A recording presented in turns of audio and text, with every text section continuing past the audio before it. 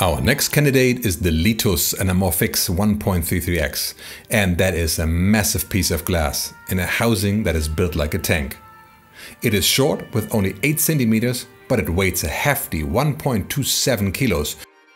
So lens support is an absolute must when using the Letus, which is why it has the option to attach one directly. It has a built-in clamp to adapt 140mm cine lenses, but of course you can just use any lens with a 140mm donut ring.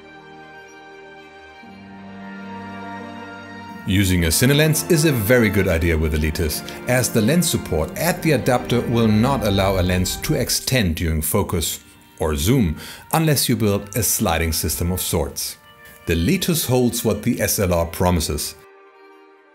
Sharp images and wide angles, accepting lenses as wide as 28mm on 3x2 full frame, making it the record holder of adapters. The Letus wouldn't fit inside a normal matte box, and it comes with its own matte box that attaches directly to the adapter. It has geared focus with markings and a longer throw. Don't get your hopes up, dual focus racking is still unpractically complex. While the Letus can go super wide, we opted to stay in the same ballpark as the other lenses in the test, using an 80mm Mamiya Seiko C f1.9, a medium format lens that we coined the Dark Knight, as it is rumored to have been used in the film of the same name. In combination with a 0.7 focal reducer, the lens is an effective 55mm f1.3. The 1.33x stretch factor with a medium format lens makes this the closest you can get to a Super Panavision 70 look using full frame. If you have been on this channel for a while, the Letus was also used for a gun video in our lighting episode.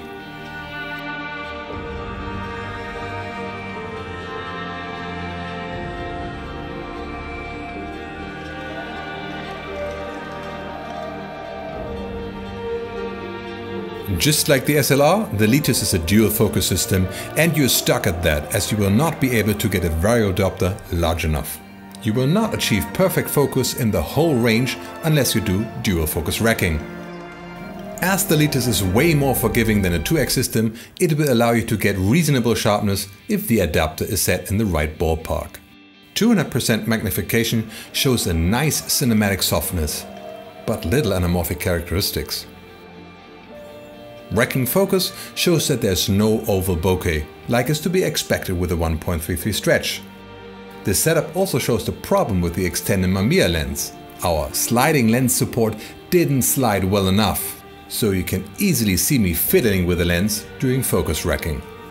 If your subject or camera is not moving and you hit dual focus perfectly, the Letus is very sharp while not biting too hard. Basically, what I liked about the images of films like Rogue One and The Hateful Eight. Ramping the iris shows that the Letus can be used wide open with decent results. Not f1.3 wide open, but f2 wide open, which is by far the best in the test. It works well in the low light setup, and as the subject stays on the same focal plane, you can better judge how sharp it is.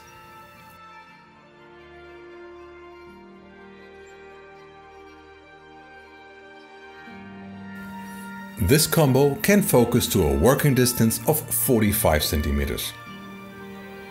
Letus offers a medium flare and a low flare version. This is supposed to be the medium flare version, but as you can see, horizontal flares are mostly absent. Not that this has to be a problem. You can build your own flare characteristics with the setup like we did in our gun test. We will talk about how to do that in Scope Chapter 3.